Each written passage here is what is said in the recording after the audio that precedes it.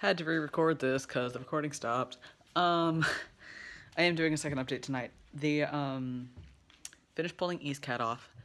I didn't realize this until I started taking it apart, but instead of it being one piece of canvas and then on the other side it's another, it's just one big piece that they folded in half.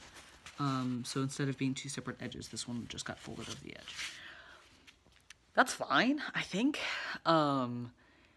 It's definitely not ideal.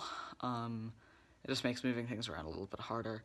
We've got to plan out how we're painting better, or at least more, like, we've got to have a specific order of how we're painting things out. Shouldn't be a huge deal though. Nothing I'm gonna lose sleep over. That is the frame that it used to be on. There were probably like 200 staples in that thing.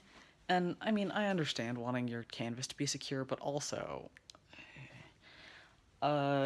technical setback, this middle piece is falling apart. So we're gonna have to fix that at some point. Not ideal.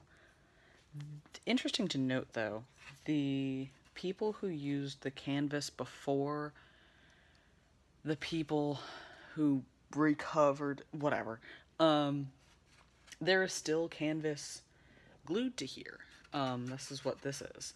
And then it was very securely glued on, just what all this yellow stuff is. And I don't know what show it was part of. It's pretty old, but interesting piece of history.